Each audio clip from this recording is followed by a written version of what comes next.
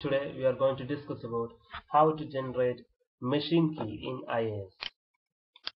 For that, let's open IIS. This is my IIS. You can see demo is my website, and on the featured view you can see there is a icon named machine key. Just double click on that. Here you can see there is an option for selecting the type of method that you can use for encryption, decryption, and there is an option for validation key and decryption key also. Yes, for generating the machine key you need to click on the generate keys button.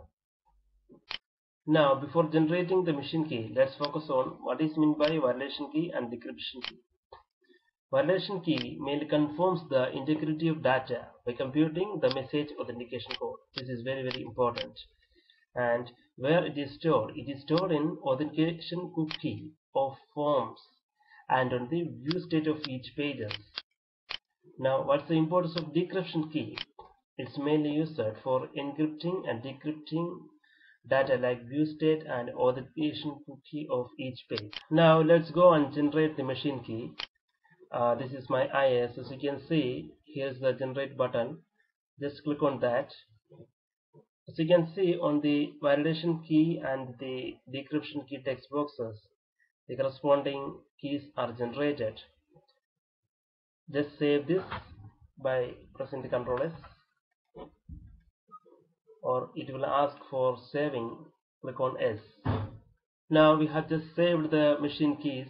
Now we need to consider how to use this machine key on your web application. On your web application, just note down the decryption key and validation key earlier generated and write it down inside the system.web.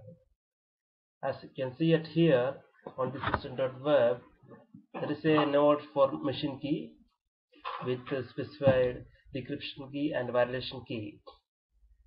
This too will be same as earlier generated. This is the way that you can generate the machine key from IIS and can be used for your web application. Thank you guys for watching this video. Please visit technomark.in for more information.